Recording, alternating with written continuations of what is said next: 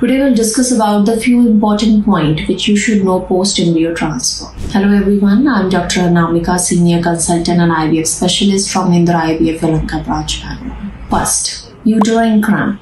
Few patients can feel uterine cramp post transfer, which is absolutely normal. Second, spotting or light bleeding. It can happen because of implantation bleeding, so no need to panic.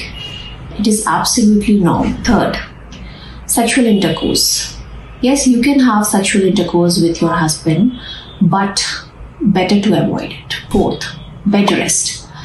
No need to go for complete bed rest. You can do the normal routine housework. Fifth, stress. Stress is definitely not related with implantation or anything, but better to avoid it. Sixth, mild pregnancy symptoms.